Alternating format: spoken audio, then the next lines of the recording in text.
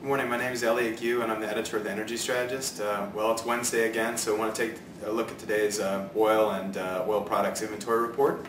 The number out of the government was for a 3.1 million barrel decline in crude oil inventories.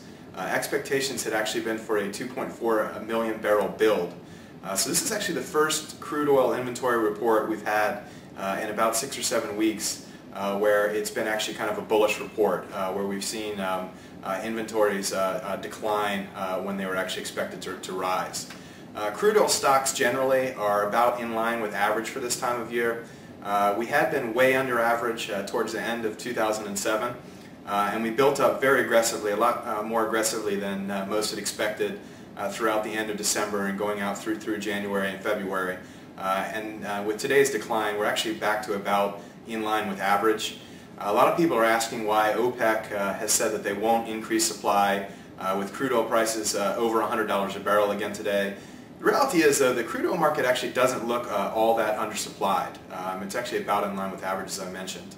On the gasoline front, the situation is even more oversupplied. If we look at gasoline inventories, they were up about 1.7 million barrels. Expectations had been for about a 600,000 barrel build. This again is one of the just the latest in a series, a long series of reports where we've seen gasoline inventories build a lot more than had been expected. Gasoline inventories right now for this time of year are actually way above average for this time of year, and certainly very far above last year's very depressed levels. So on both the crude oil side and the gasoline side, crude oil is about in line with average. Gasoline is about way above average in terms of supply, but overall it still doesn't look like a terribly tight market for crude oil. And I think that's probably one of the things that OPEC is looking at. Another point to note about crude oil this year, yes, it is up. It's up about 5%, a little over 5% so far this year, crude oil. But if you look at it, most of that can be accounted for by simply looking at the dollar. The value of the dollar against the euro and most other major currencies has fallen about 5 or 6%. So far this year, even though that $100 oil gets a lot of headlines, oil isn't up that much in real terms at all. And when you adjust for currency, it's pretty much flat with where it was at the end of last year if you look at it in euro terms, etc. So I think most of the run-up we've seen in crude oil prices this year can really be attributed mainly to currencies. The final aspect of the report is distillates. These were pretty much in line with average for this time of year. The report is actually a little bit more bullish than expected.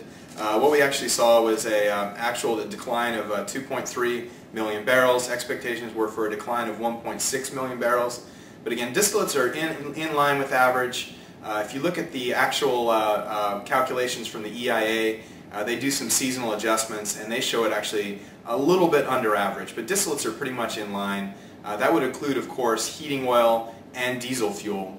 The diesel fuel aspect of the report does look a little bit tight. Diesel fuel stocks are quite tight for this time of year, and I do believe that's one reason that we've seen heating oil prices rally a lot over the last several weeks. So overall, a mixed report, but I would say that the number the market's likely to focus on is that crude oil report, the first decline in crude oil inventories we've seen in some time, the first time in some time that we've seen crude oil inventories actually decline when they had been expected to rally for some time. So I do think that's what the market's likely to focus on. I actually think a much more interesting report is going to be tomorrow's report on natural gas, also released at 10:30. We'll have another webcast about that.